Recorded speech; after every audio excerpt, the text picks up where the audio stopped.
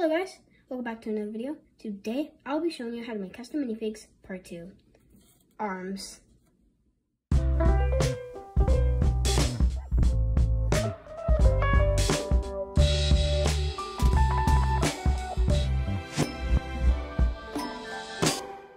So, the tools I need is, like last time, an apple barrel paint. I got this nice green one, a paintbrush, and now I have 2 thumbtacks. I'm going to be using this clean one.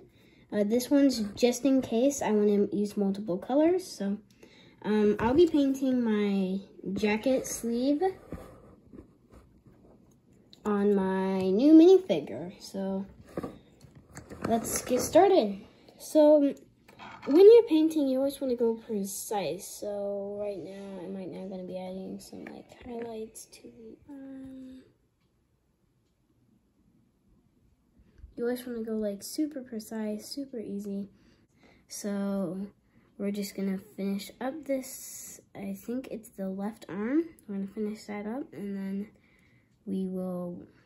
I'll show you what it looks like in the end. So let's get started. So I finished painting like at the very bottom of the sleeve, and I have way more examples for today, like painting these sides of Iron Man's arms. Like, see, they're just blank. I was gonna get out my new gold and like paint them, yeah. But now I just need to finish the other side.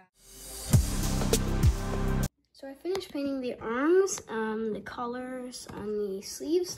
So now we're gonna paint Iron Man's arms. So I got this gold metallic paint. By the way, if you're wondering where you can get these, you can get these at Walmart. I got my thumbtacks from Walmart. I'm not too sure where I got the paintbrush. I kind of forgot. But yeah, I got like half of all my supplies from Walmart. So let's just get started with painting. We're gonna take off his arms, like so, and we're gonna start painting them.